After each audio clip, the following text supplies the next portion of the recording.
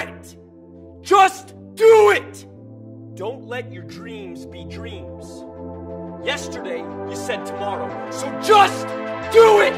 Make your dreams come true! Just do it! Welcome to Successful Dropout. This podcast is for the outliers, the innovators, the rebels, those that dare to dream and act on their dreams. I'm your host, Kylan Ginger. Join me as we find out what it takes to drop out, grind, and succeed. This episode is brought to you by Praxis. Guys, if you've been listening for a while and you're inspired to drop out, grind, and succeed and to start turning your dreams into reality, Praxis helps you go from student to startup in just 9 months, okay? To land your dream job or to start your own company, you don't need to sit in more classrooms or blast out resumes or go through years of training. You can start today.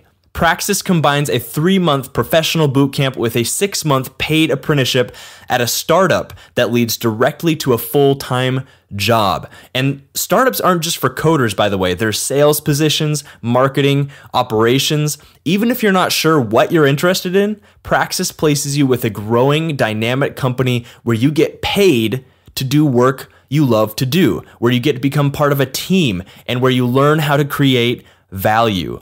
It's not just an internship, it's real work. In addition to the apprenticeship, you complete an intensive education program that combines professional development training, skill building projects, and one-on-one coaching. You'll leave the program with a full-time job offer and the skills and experiences you'll need to work for any company that you want to work for or to even start your own company. No degree is required to get started on your career, guys. Whether you're an ambitious go-getter right out of high school, a creative thinker who's bored in college, or a college grad looking forward to something better than more school or a cubicle job, Praxis is a phenomenal resource for you. $50,000. Okay, $50,000 is the average salary that Praxis graduates are getting with these full-time jobs that they get right after the program in less than a year. If you want to learn more, go to discoverpraxis.com, discoverpraxis.com, and let them know that you found out about them through Successful Dropout and start turning your dreams into reality, guys. And with that being said, let's get to the show. What is up, Successful Dropouts? Get stoked because today on the show we have Shane Melaugh. Shane's entrepreneurial journey started back in 2006 when he dropped out of university. He went from offline business in the hardware market to e-commerce to affiliate niche sites, and from hungry and desperate to well-fed and successful. Now he creates and sells software and information products for a living. He's sold thousands of copies of his products, and he's built up a business from absolute scratch to 7 figures and beyond. So Shane, that's the intro I have for you, man. But tell us a little bit more about yourself and what you do. Yeah, thanks. First of all, thanks for having me on, Kylan. I'm glad to be here. And so what I do is my current main gig is Thrive Themes. And Thrive Themes is a software company. We create WordPress plugins and themes. And what sets our products apart is that we build everything around conversion optimization. Whereas most things, if you look for a WordPress theme, they're usually built around design, right? They have a certain look. Right. Whereas we don't care as much about design, or basically for us, design is only useful insofar as it serves conversions. And that's the main thing that I've been working on for the past couple of years. So Thrive Themes, and how did that business come about? Tell us the story, how you came up with that idea.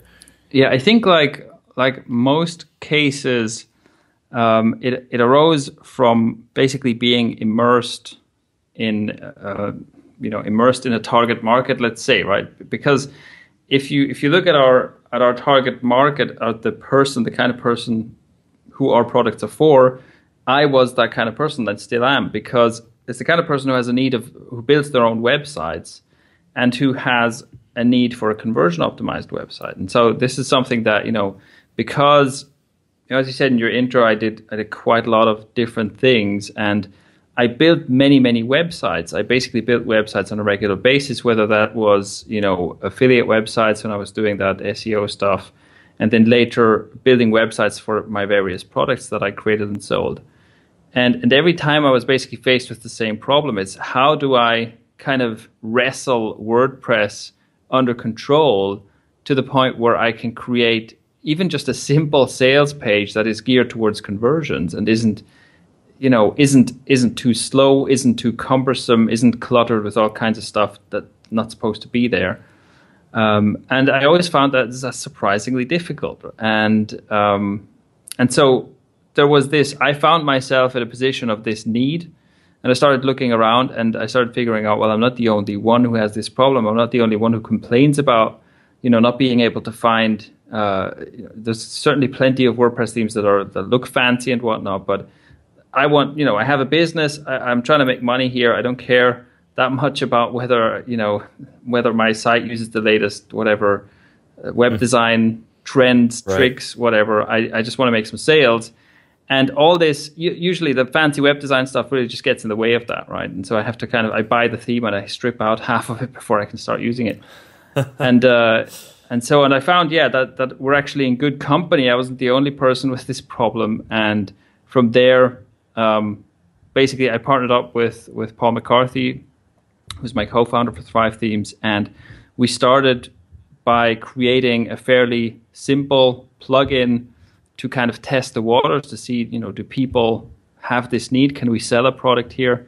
It was very, very successful, and we basically just kept building from there. Yeah, what a great example, man, of using your personal experience to find a gap in the marketplace, a need that hasn't been met yet. And so, is that going pretty well for you then, Thrive Themes? Yeah. I mean, it's growing very fast. It's been around for a bit more than 2 years, and we have more than 30,000 customers now. We have thousands of active members. And is that is it a one-time buy basis or a reoccurring model? We have both. Yeah, we have both. So you can buy individual products from us at a one-time price, or you can become a member to just get everything.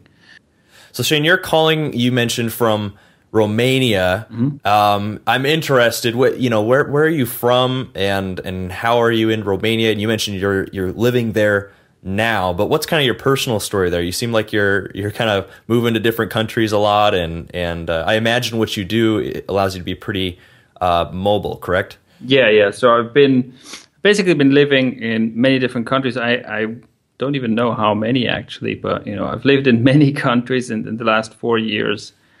And that's one of the advantages of the work I do, is that it's totally location independent. All I need is an internet connection to work, which is nice.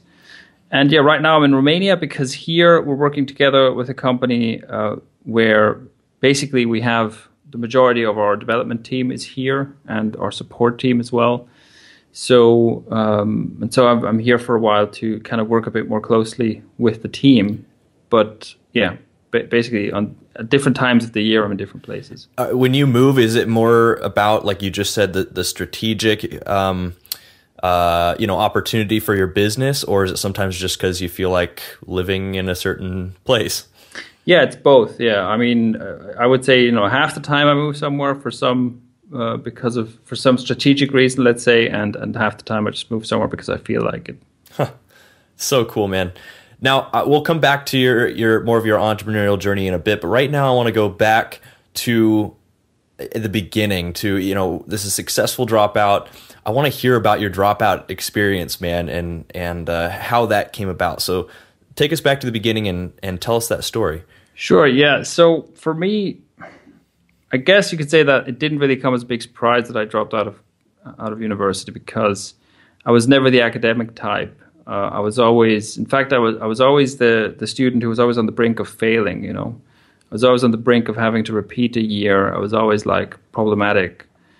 So I basically always struggled in school. And the only reason I really made it to university was to prove one of my teachers wrong, who said I could never make it. But then, basically once I arrived there, it did become very clear to me that this wasn't going to happen. I mean, I'd really kind of used almost by I'd like used up all my willpower to get to that point, like I said, to prove this guy wrong.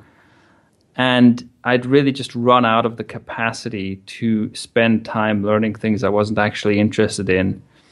And another thing that was a big issue for me is that I really have a strong drive to create things. And I always had that even before I was an entrepreneur. I had this urge to create something. I just had no idea what to do with it, basically.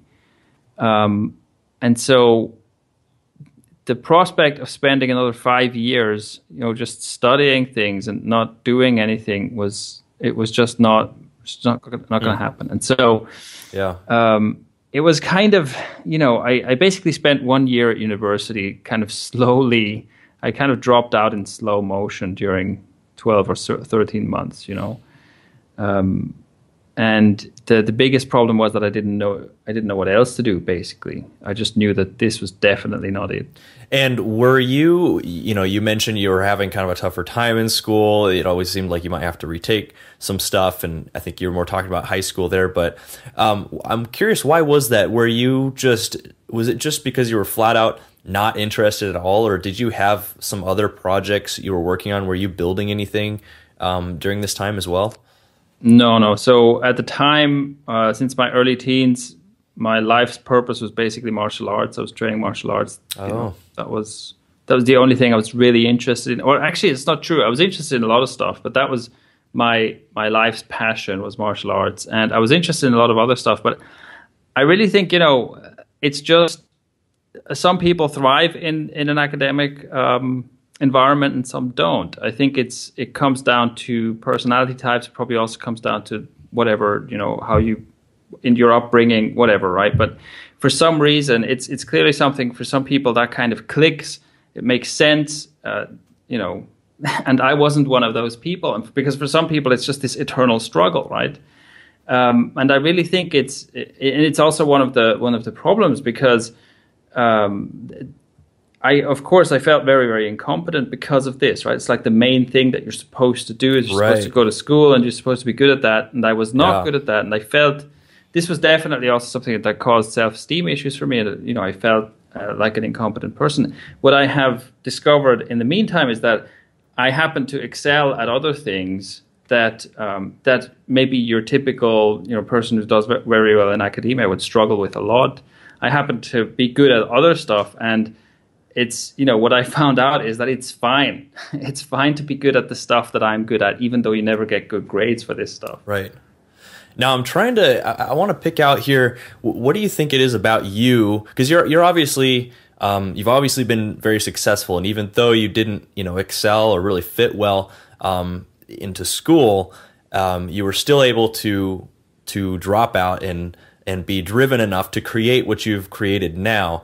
And I'm trying to draw, what it is about you personally that allows you to do that versus say, because I think there's a lot of kids, a lot of teens, a lot of young adults that they're in school and they're thinking, man, this is not for me. This sucks and everything, but they're also not driven, right? They're lazy. Okay? They don't have, they don't aspire to much. And so they end up dropping out and working a minimum wage job for, and so, it's like those kind of people are the kind of people that I would encourage to stay in school and to not quit that. But then there are people like you who obviously you kind of dropped out for the same reasons. It just didn't click with you. But yet, what do you think it is about you personally that still made you successful, that gave you that drive? Well, I can tell you that one of the early things that I kind of figured out that I could make work for myself is that I just have a very, let's say, an all or nothing kind of attitude towards things. So I tend to be all in or all out.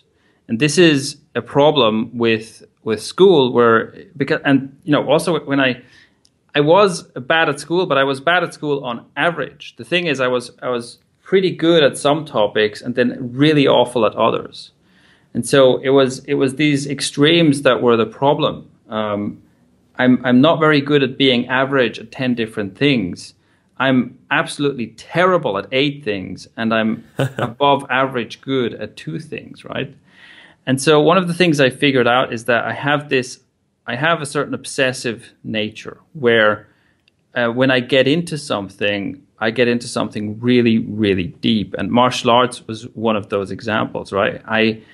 It wasn't just a hobby for me, it was my life. And for 10 years, that was what I did all day. I was training 7 days a week for a long period, like for probably 5 out of those 10 years. I was training 6 to 7 days a week. Martial arts was what I talked about, what I thought about, what I wrote about. My friends were people from the martial arts world with whom I trained. That was, it's that level of obsession, right? And I have that for other things as well. I'm interested in many things, and it will happen to me periodically that I get, that something hooks me, and I get really, really into it, where just my entire life revolves around a single topic for a few months, at least at a time. And this is, again, like I said, this is not good for academia, where you're supposed to, basically people tell you what you need to be at least average at, a range of topics you need to be at least average at. And you have to be doing all that stuff. So it's not suitable for that. But I think that's one of the things, if someone's kind of on the edge and they think, oh, school isn't for me, well, the question is, can you do that? Do you have a track record of, and I would also encourage, not just ask yourself, do I think I can do this? Do you have a track record of doing this? Do you have a track record of doing, an outstanding amount of work and putting an outstanding amount of effort into something, even if you didn't get any extrinsic reward for it? Because that's definitely something I had going for me, even though at the time, it took me a while to discover that. But at the time I didn't realize that. But this is something that I had, and that I very deliberately at one point realized, oh, this is a thing I do, right? I get obsessed with something. I get really deep into something, and this is how I can acquire new skills fairly quickly. And so at some point I decided, well, what if I'd been putting my energy into a lot of passion projects that were rewarding, but financially unrewarding, right? That I wasn't getting paid for. I was like, as an example, I did stuff with kids. For example, I teach kids martial arts, or at one point I also taught like rock climbing to kids, and I got really into that. And so I was, and that took many hours of my time, and I got into that, and I did a bunch of other stuff like that, where I'd really pursue something, put a lot of work into something, but nobody paid me for it. And at some point I decided, well, what if I try to apply this same pattern that I've successfully used before to get very good at something in a very short period of time? What if I apply that to something that actually gets me paid? And that's how I got into the whole online business thing. So that's interesting. I'm noticing kind of a theme here of self-awareness, right? You've got to be able to be self-aware and have the wisdom and kind of wherewithal to understand, what you're like. And so it sounds like, Shane, you understood, early on, like you get obsessive over something, and you thought, well, hey, obviously this is why school's not working out. I need to focus all my obsessiveness and energy and decision-making power on something that can be financially lucrative, that I also love enough to get, stick with it in the long term and really make successful. So successful dropouts, I think that's a real key thing to remember here, is you really need to take an account of yourself, your personality. If you're the kind of person that can succeed outside of the traditional pipeline. So yeah, and I would add to that, what's very, very important, if you try to assess yourself like this, how you feel about yourself or what you believe about yourself, you have to leave those completely by the side. And in fact, so another thing that I can tell you right away is a very important tool in my life has just been writing. Writing as a tool of self-discovery and so on. And so one of the things you could do is you could write down everything you believe about yourself, everything you believe to be true about yourself, and kind of put that in one column. And then write down what you have an actual track record of doing. And then you completely ignore everything in the what you believe in about yourself column, because it doesn't matter. And you look at only what is in the column about what you have a track record of actually doing. Because it doesn't matter if you think of yourself as someone who can work hard, or someone who can, see a goal through to the end or whatever. If you don't have a track record of actually doing that, it doesn't matter what you believe, right? And I think that's very, very important, especially when it comes to making a decision like this. If you make a decision like this based on what you believe, what kind of a person you believe you are, rather than what kind of a person you have proven yourself to be in the recent past, then you are setting yourself up for failure. And so again, Shane, for you, that was looking back at your history with martial arts and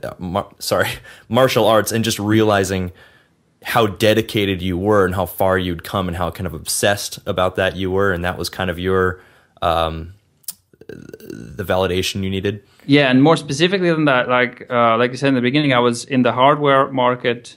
I was selling basically computer parts for a while, and in that there's a niche in computer parts which is water cooling computers. And that is something that I got into. That's one of those things that I just got obsessed with for a relatively short period of time. But that was kind of that was the real validation of that, because the martial arts thing was something that I did over a very long period of time. The water cooling thing, there I experienced that with, and I have to say with absolutely extreme dedication. I actually don't even know, but I mean, I was working 12 to 16-hour days there for just forever, basically. Wow. But by doing that and by being totally obsessed with that, I became an expert in that field. And, obviously the niche is a small niche, but I became a recognizable expert in that niche within a year. And that was for me kind of an aha moment where I was like, oh, wow, that was, that actually was fast, right? Because the martial arts thing, that was over 10 years. But this water cooling thing was like, oh, wow, look at how far I've come in 1 year. And again, it was one of those things I didn't really get paid for that. So I thought, what if I did this in an area where I can actually get paid, right? What if I could make a leap like this in 1 year somewhere where I have a chance of making some money from it? Oh, okay. So this water cooling thing, this was happening while you were in school? No, this was already after I am. Okay, I see. And again, this is water cooling for computers, like the interior of the. Yeah, I don't understand it that much, but. Yeah, I mean, it's basically it's basically just something that people do who like computer hardware and have too much money on their hands. And so it's totally unnecessary. It's just a cool thing to do if you're into hardware. I see, but that was also part of the validation that you needed to be like, okay, yeah, I'm the kind of person that can pull this off. Yeah, I mean that's where because at the time I was already kind of self-employed. I was doing this e-commerce thing, but I hadn't found anything that really worked for me. And like I said, for me, like the dropout it wasn't like the one moment where I made a decision and then changed everything. It was like this inevitable decline, and then I had to find something else to do. So, certainly my story isn't like an example of how it should be done. It was, I kind of just desperately tried to find something to do, and it took me quite a while to find my footing. So transitioning a bit more now to, I'd love you to tell us a little bit more about how your friends and family reacted to you dropping out. It was basically mostly quiet disappointment, I think. Like it wasn't a big deal, but nobody was happy about it. Right. And so did you communicate with your parents leading up to that? Did they kind of always know, like, he's never going to finish college, or?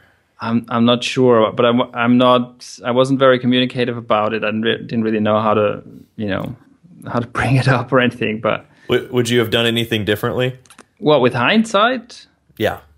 I mean, who knows? I would have done many things different. I wouldn't have gone to university to begin with. Yeah, but that's what I've done differently. Yeah. Well, I'm just wondering, because one of the questions I love to ask is for anybody out there, because getting your parents' approval for something like this, or at least communicating with them and having them understand, even if they don't support, why you're dropping out, is very important to a lot of people that listen to the show. And so I just wonder, based off of your experience, what advice you would have for anybody listening who's dropping out or on the verge, but they're not getting the support from their parents or anything. Do you have any advice for them? Look, it comes down to the track record thing again. If you can if you can point to past events in your life and say, look, here's the evidence from my actual life, not my aspirations, but my actual life. Here's the evidence that I can do this.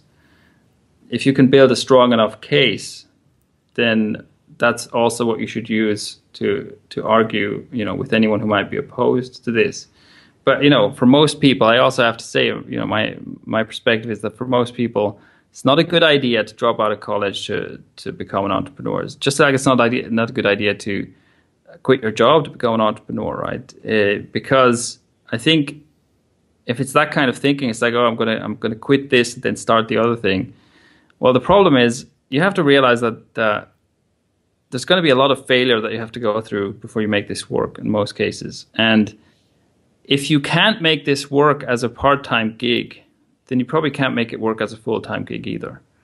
And so, that's because that's another thing that I was also doing, I never really took a risk here because I was, after university, I was working some shitty part-time jobs and I was keeping myself afloat with that while I was working on my own stuff. And so I never kind of took a leap where I was, okay, I'm going to, quit my job and I have, I can survive for 3 months with my money. So I have to kind of make this work within the next 3 months. I never did anything like that. I was supporting myself with shitty part-time jobs while I was building up some income from other sources. And then once I had enough income from other sources, I worked less. And then once I had a lot of income from other sources, I stopped working. And so I would say the same thing for, if you're basically whatever you want to start it now. Start it, do 2 to 4 hours a day on it in the evenings, in the mornings. Find a way to make it work before you jump. That's a great point. So making a smoother transition instead of just a hard, okay, I'm done and now I'm going to start working on my idea or my business. If you can, successful dropouts, start it now while you're in college. You do have access to a lot of resources in college as well, and you can kind of get a bit of proof of concept and maybe a minimum viable product out there. And then I think what Shane's saying is once you've got even something like that, that is huge with your parents to be able to show them actual evidence and here's proof that what I'm doing has a good chance of being successful. So great point, man. I'm curious, what was your biggest fear dropping out and how did you manage it? Or were you afraid at all? I don't know if it was fear. I think at the time it was just, I just didn't know, what was going to happen. And I did have self-doubt and all that. But again, it was because it wasn't like a dramatic decision. It wasn't like this leap that I took. It was just like, well, this isn't going to work. And so I'm going to do some more work on my part-time job, and I'm going to somehow have to figure out what else to do. I think, one of the things that also happens in parallel here is that I did a lot of work just on myself because I certainly had a lot of just personal issues, right? Self-esteem issues, insecurity, just negativity and things like that I had to deal with. Yeah, who doesn't? Yeah, and I think, at least for me, this was also very important to deal with because, as I would certainly not be very effective as an entrepreneur if I still had all that baggage. So, right. So one of the things that happened also during that time is just kind of trying to unpack and deal with all of that. And one of the things that I think helped me was a certain confidence coming from the fact that I knew that I would just be able to stick with this, that I knew I'd be able to just grind it out, basically. So even though I was in a situation where I didn't know what I was going to do, I didn't know what my future was going to look like, I felt like I had my own back, essentially, right? I felt like, look, I have no idea how, but somehow I'm going to figure this out because I've done more difficult things, basically, right? I've done a lot of difficult things. This is not a difficult thing. We're at the beginning here. It's going to take some time, but I'm going to figure this out somehow. And I think that helped me to I never had, in the beginning anyway, I never had like hugely desperate moments or huge lows or anything. It was more like a slow grind. Now, I'm curious, what did you do? What did the first several months look like directly after you dropped out? Because I think this is a really crucial time for anybody stepping out of college, is those first few months, because now you're out of the traditional system, you're out in the real world, and you've got to make stuff happen. And so, right after you dropped out, those first maybe 6 months, even a year, talk a little bit more about what you're doing. You mentioned you might have been working a part-time job. Yeah. So I was working at least 2 part-time jobs. But it was pretty chaotic because I was just basically desperately trying to find out how to be an entrepreneur. Yeah. And I had many ideas, and I tried partnering up with people, and I was just terribly, awfully, horribly naive about everything, right? So, I mean, one of the first things I remember is that I had like, okay, I have this idea for a website, no idea, some whatever, harebrained idea for a website. And one of my buddies was a programmer, so I was like, hey, listen, here I have this idea for a website, let's do this, let's partner up. And, it got as far as having 1 or 2 meetings with maybe 4 people or so who were going to build this thing together. But there was just, everything was lacking, right? There wasn't a clear vision of what this was going to be. There wasn't a clear idea of who had what responsibility. There wasn't a clear idea of where the money would come from and what would happen or anything. And it basically just fell apart, right? It fell apart before the first piece of work was done. And there were actually many other projects like that. One of the things that I'd always done is just, write down ideas and work on concepts, basically. And there were just many, many things where I'd have some idea and I go, okay, this is the thing I want to build. And I start writing about it. I start trying to do something, start trying to make it happen, and basically hit a wall somewhere. I'm like, okay, I have no idea how to reach people. Like, how do I get my first client here? I have no idea. And then, and I had, I also had many like just failed projects. I'd hire someone to build a website for me, and it wouldn't work out, and the website wouldn't be what I wanted, and it just kind of just like failed again. And there was a lot of that. Most of the first year or so was just that over and over again. Huh.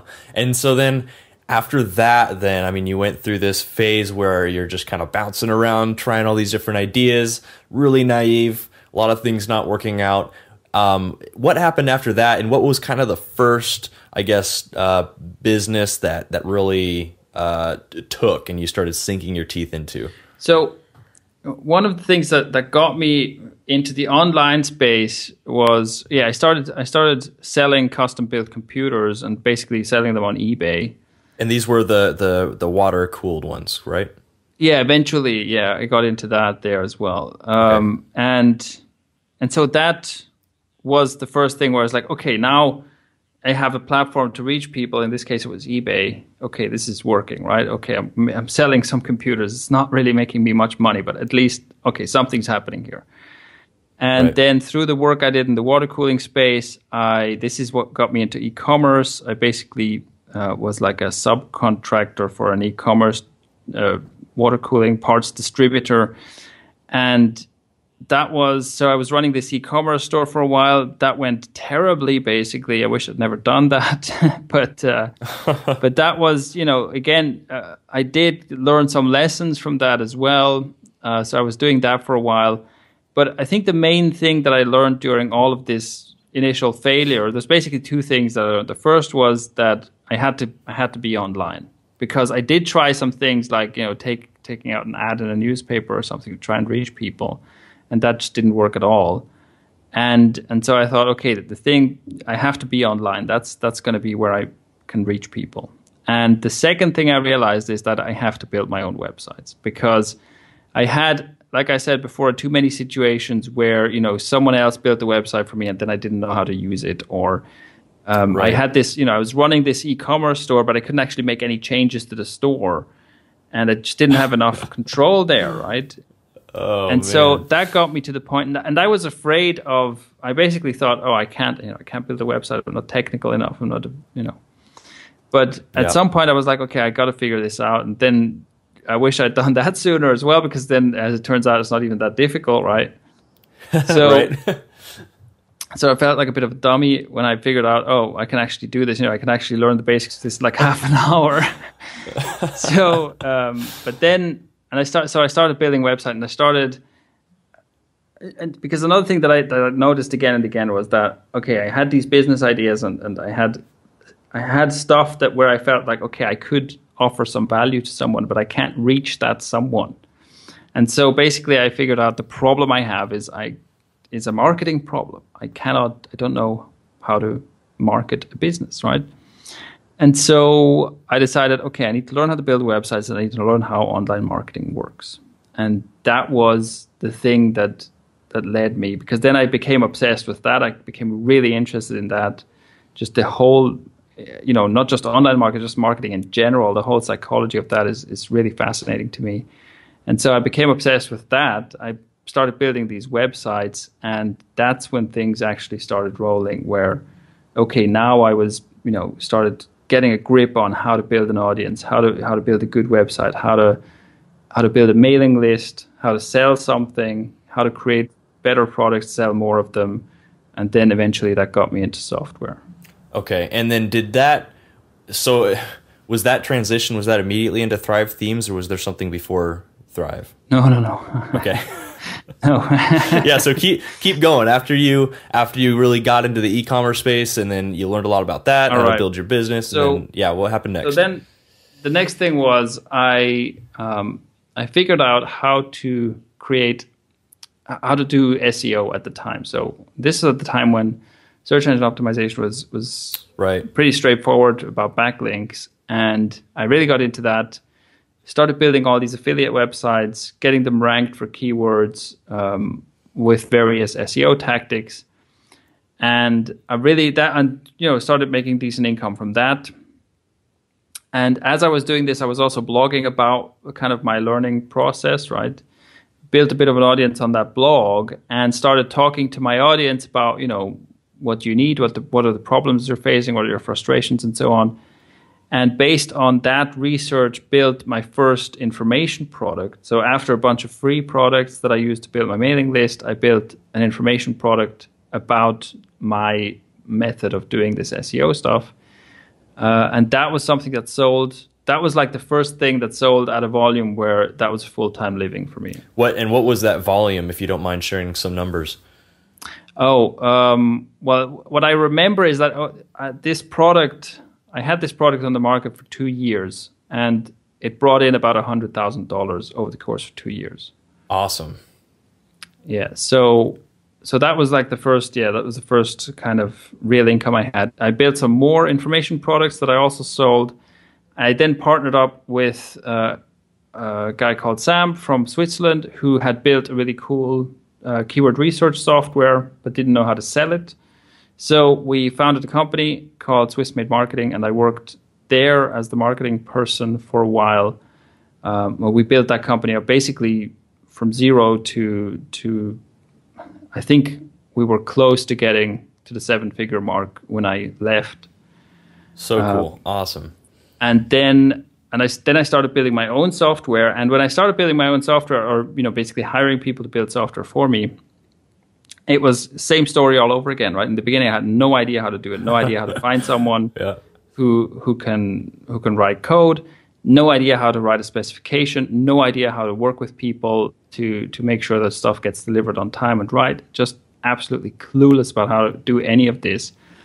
Probably sunk about $50,000 into trying to learn how to get software developed before finally releasing my first WordPress plugin, which was, compared to what we do now, a broken mess. But, it was still better than competing solutions, which were even more broken and even more messy.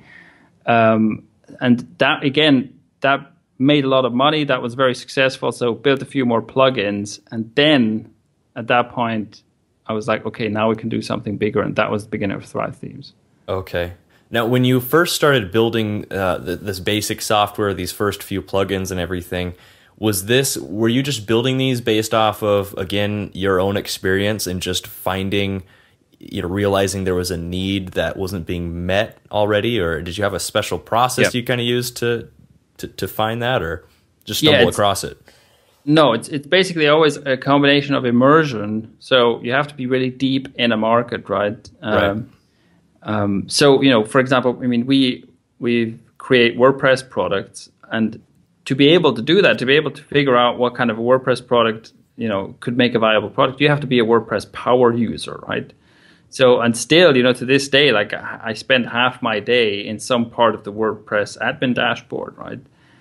And so this kind of immersion is very, very important to be able to see opportunities. And then the other part is validation. So when you do find something that you think looks like an opportunity, you have to have a way to validate that with the market. You have to have a way to figure out, am I the only one who has this problem? And are people who have this problem, if they do exist, are they willing to pay for a solution? Yeah. And so that's I think, a key thing, Shane, that I just want to make sure and pull out for our listeners is I feel like a lot of people, especially while they're still in school, they hear these stories of these dropouts that are just, they're making millions or building these 7-figure companies and everything. So they start thinking of, of ideas and stuff in certain industries. But it's so much harder when you're not immersed in an industry to come up with a solution that the market in that industry needs. And so I think that's so key right there is, to find an industry that you love, and then just absolutely just dive deep, not even necessarily searching for a great business idea right off the bat, but just like you did, you got involved, you learned how to build a website that introduced you to the WordPress platform, and you started blogging and all this stuff. I mean, you were deep into that, it sounds like, before you started seeing some real needs that weren't being met. Yeah, and by the way, you mentioned hearing stories about people, dropping out and making billions and whatnot. Right. I think this is also, I recommend, if you want to be an entrepreneur, I recommend to basically ignore those stories, because those stories are always going to be outliers, and there's always the survivorship bias, right? There's always a problem where, okay, so this kid dropped out of college, he had this crazy idea for an app, and he made billions of dollars. And then the mistake we make is that we go, okay, what can we learn from this kid?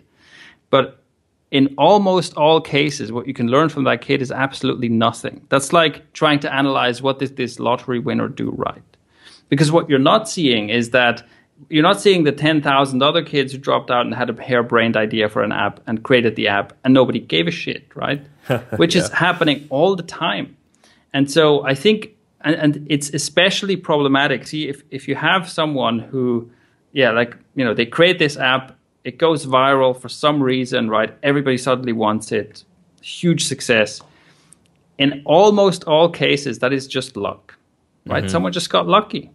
And, I'm not trying to diss anyone. It's like, good for you if that happens. But as it doesn't work as a strategy. Right. You can't copy, like, that's what I mean when I say, you can't learn anything from this person, because if you're looking at someone whose first idea made them $1 billion, they have nothing to teach you, right? Yep. The only thing you can basically do is you can say, oh, I'll try the same thing and I'll hope that my first idea also makes $1 billion, which it won't. And again, you might as well play the lottery. Yeah. And this is a real problem, because of course, those are the most spectacular stories. We love those kinds of stories, right? Nobody really cares about, someone who, basically my story is really boring by comparison, because I never took a huge leap. I never took a great risk.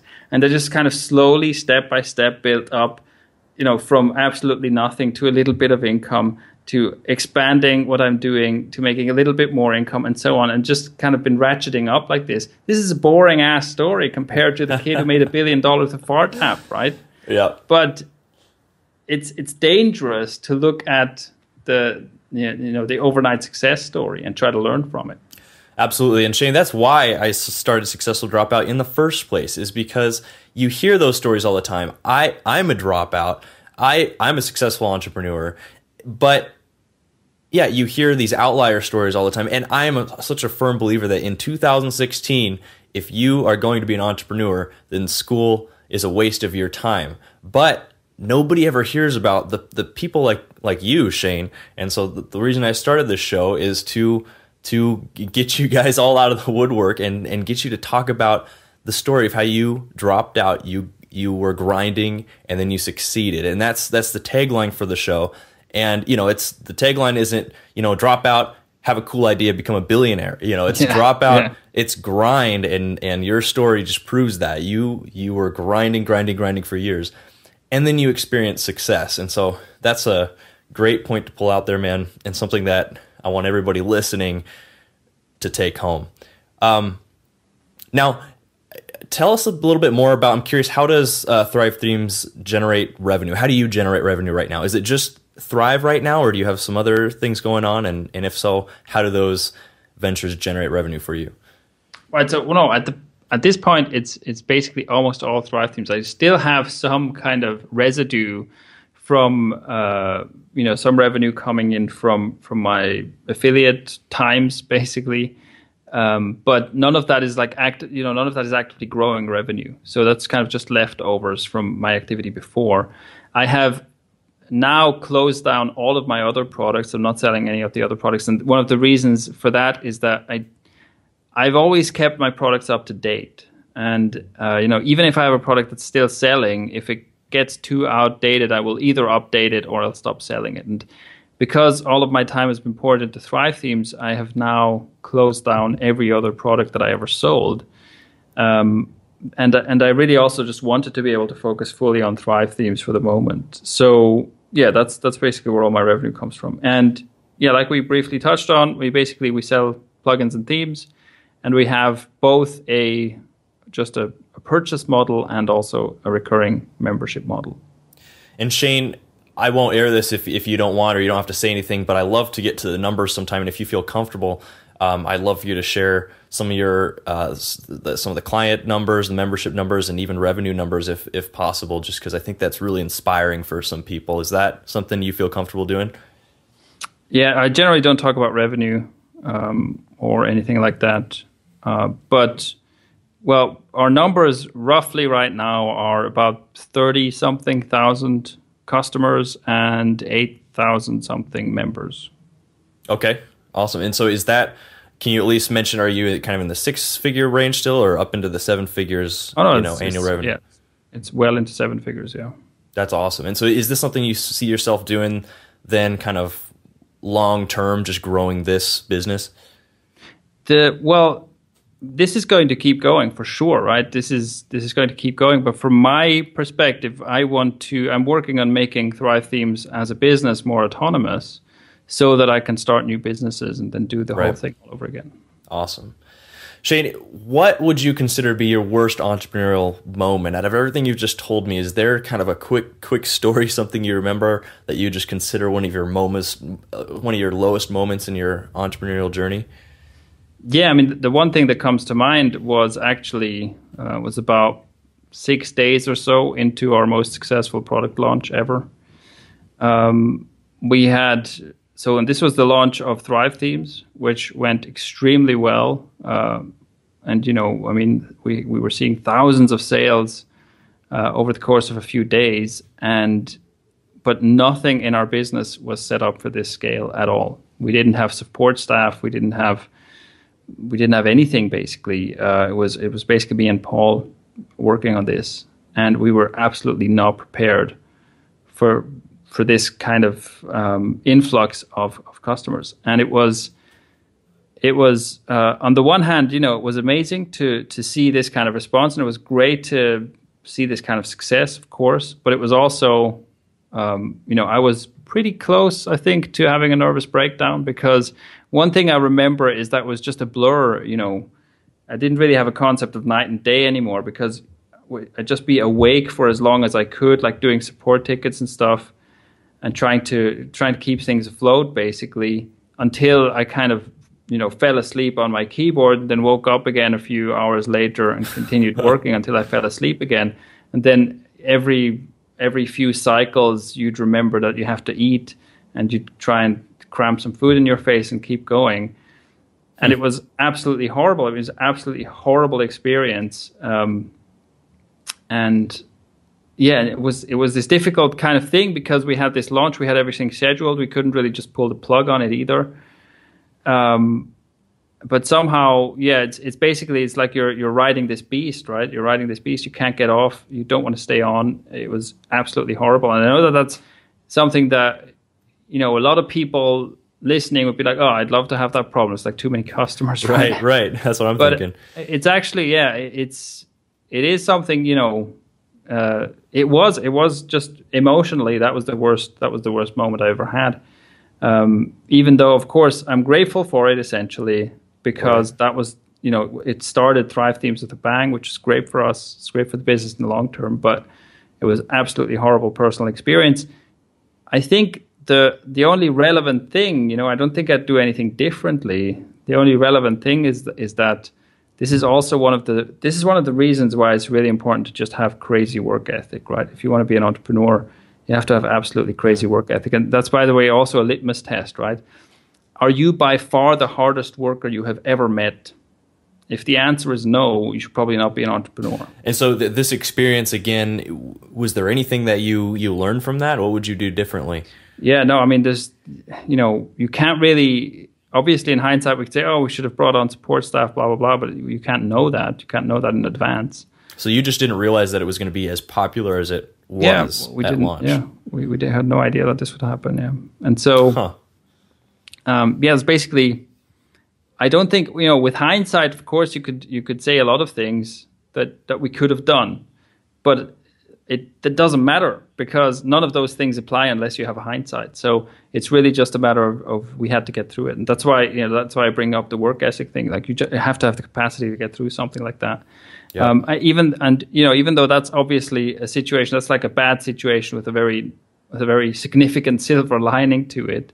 Mm-hmm. But equally, there are bad situations with absolutely no silver lining to them.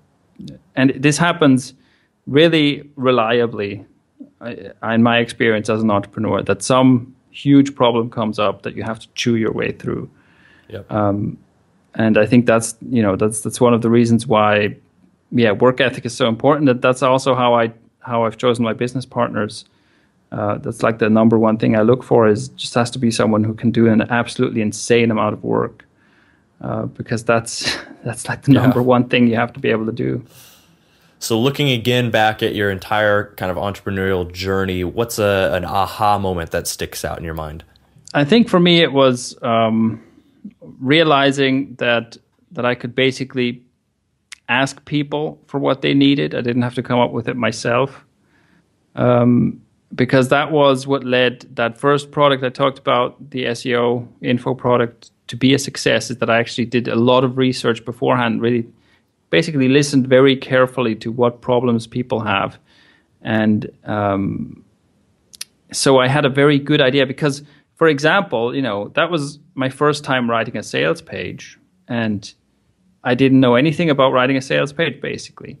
But because I had paid a lot, very close attention to how people talk about their problems and so on, a lot of my sales page was basically just reiterating that. It was almost like a question and answer kind of thing, It's like, do you have this question? Well, here's the answer I provided in my product.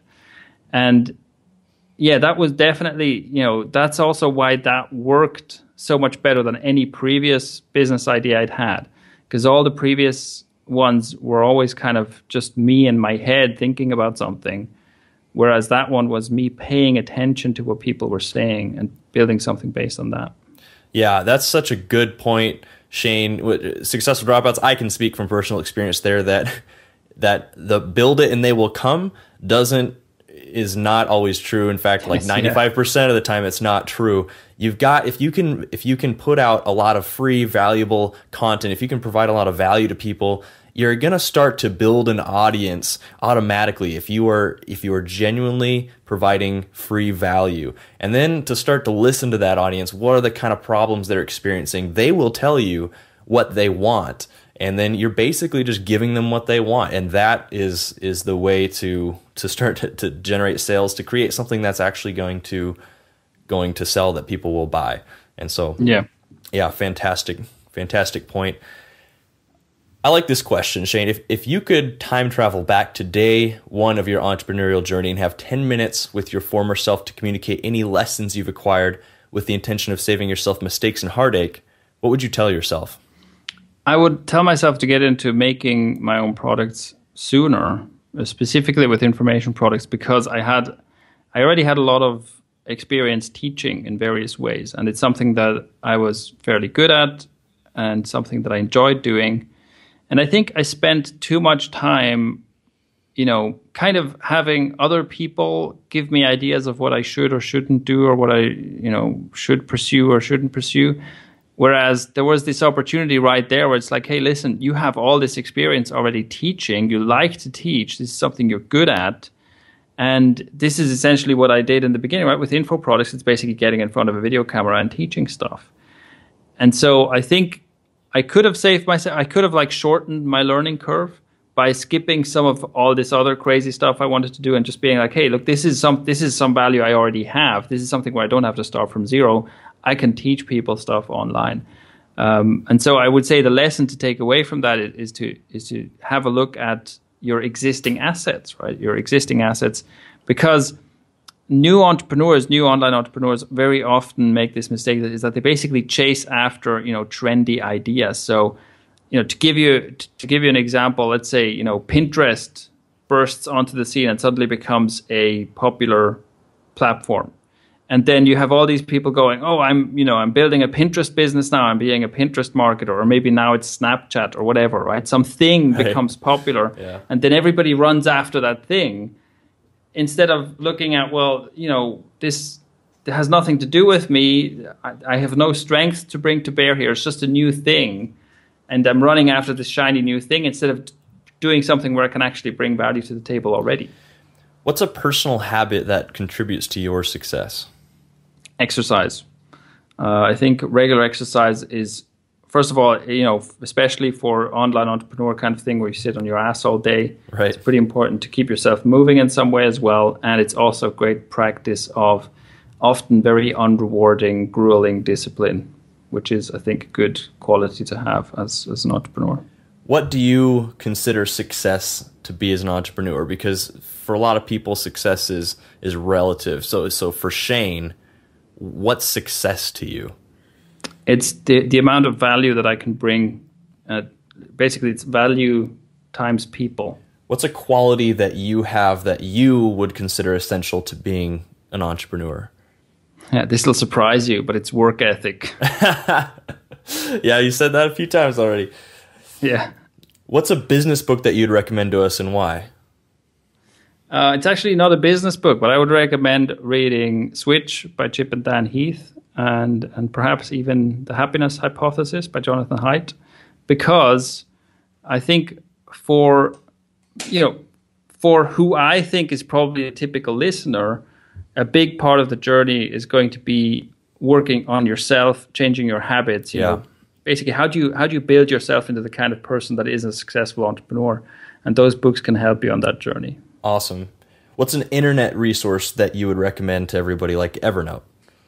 Yeah, Evernote is pretty good. Google Drive is good. We run a big part of our business on Google Drive. It's great for. I would recommend basically starting to use Google Drive for stuff, for your notes and so on, spreadsheets and so on, because when you get to the point where you want to build a team, it will be super easy. To basically be no transition, right? You can just instantly share stuff with the people who need to see it and collaborate and so on. Whereas if you do everything like if you have stuff on your hard drive and then you have to figure out how do I share this and send this back and forth and so on, it's going to be a bit of a pain. Shane, what advice do you have for our listeners who are thinking of dropping out of college to be an entrepreneur? Just some parting piece of advice there. Yeah, like I said before, basically don't do it. Quitting college to be an entrepreneur is a bad idea. Quitting your job to be an entrepreneur is a bad idea. If you can't make it happen as a side hustle, you can't make it happen as a full-time thing. Okay, so try to make it happen before you drop out and kind of get proof of concept, minimum viable product first. Okay, awesome. What advice do you have for our listeners who've already made that step? They've dropped out and now they're just starting their entrepreneurial journey. brace for disappointment. I don't know how far ahead are you in this journey. I mean, look, I tend to do this. Like, I mean, if you listen to other interviews, I guess I'm often a bit more gloomy than your typical, entrepreneur interviewee. And I emphasize, hard times and hard work and so on. But I think it's really, those are the important qualities, because you have to make it through the tough times, right? And there are going to be tough times. So it's really, even if you do everything right, there's going to be the dip, right? Seth Godin calls it the dip, where you just have to grind through this thing to get out the other side. And that's what you have to be prepared to do. And so I think that's also important to realize, even if you do everything right, this is going to happen, okay? Unless you're one of those super, super lucky people for whom just the first idea happens to work out somehow, but basically it's not going to happen. And so even if you're you're strategic and you're smart and you minimize risk and so on, there's going to be these times where you're just going to have a really fucking hard time for a few months, and you have to be able to get through that. Yeah, and Shane, I really appreciate you emphasizing that point, because we do get people on the show they're just a lot of entrepreneurs are positive in general, and you have to be that way to deal with all those times. And sometimes that's all we hear about is more the positive experiences and being an entrepreneur is awesome. But I love how you're just pulling out the truth, And again, just talking about the slogan for the show, to drop out, grind, succeed. There's that middle part there, the grind. Yeah. And when you talk about that dip, it's not all happy, fun times making $1 million. It's for a lot of college dropout, it's living in a basement with 5 of your friends, eating top ramen and working 18 hours a day and just failing over and over again. But again, you learn, and failure, if you're learning right, is just another step to success. So I really appreciate you just, no holds barred, just making sure that people understand, the challenges that they're up for as well. So what's the next, what's next for you? What's next for Shane? What's your next big goal? Oh, I have many of them, but right now the focus is still very much on Thrive Themes. We are still a growing company, and there are still some big leaps that we want to make. And our end goal or let's say our midterm goal for Thrive Themes is already very ambitious. We really want to make this the perfect platform for people who want to run an online business on WordPress. And we want to have, we really want to be able to offer out of one hand basically all the stuff you need, because that's something that we've noticed. Your typical entrepreneur who builds a website will be using WordPress, because that's basically what everyone uses now. But they also typically will have like 50 plugins installed that are all like conflicting with each other and slowing the website down and just creating this huge mess. And that's an example of a problem that we've identified, right? That basically pretty much, because I know that people listening who are WordPress site owners are basically all groaning as I say this, because they go, yes, that's exactly what my website looks like, right? And it's annoying. And so this is a problem that we want to solve with Thrive Themes, which is a really, it's a big task to try and do that. But we basically want to be able to give you all the most essential stuff you need to run your business website, and have you basically deactivate, half your plugins because you don't need them anymore, because you get everything you need from us. That's what we're working towards. What's the best way people can connect with you? Basically, just go to thrivethemes.com. There you can, first of all, learn more about what Thrive Themes is all about, but also we have a blog there where we publish a lot of stuff, which is all about things like, how to create a more effective page, how to create a more effective website, how to, we talk about basically how to take those steps. How do you go from having a website to actually getting visitors, to getting people on a mailing list, to all these kind of steps, right? So we publish a lot of content on that. So even if you're not a customer, that's where you can find more of my content and more of our team's content, and where you can just learn more about, how to build a website that will actually work. Fantastic. Successful Dropouts, you've been hanging out with Shane and Kylan, learning what it takes to drop out, grind, and succeed as an entrepreneur. For everything we talked about today, head over to successfuldropout.com and type Shane into the search bar, and the show notes will pop right up with everything we talked about today. And as always, stay hungry, stay foolish. For more information about how to drop out, grind, and succeed, go to successfuldropout.com.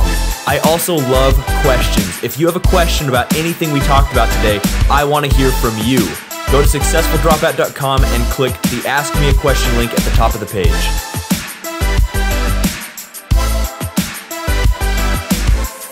Successful Dropouts, if you could go to iTunes and leave a positive rating and review, it would help this show out a lot. I know you're busy, I know you got a lot going on, but if you do that, it helps this podcast rank, it helps other people listen to it and gain value just like you have been. Thank you so much in advance.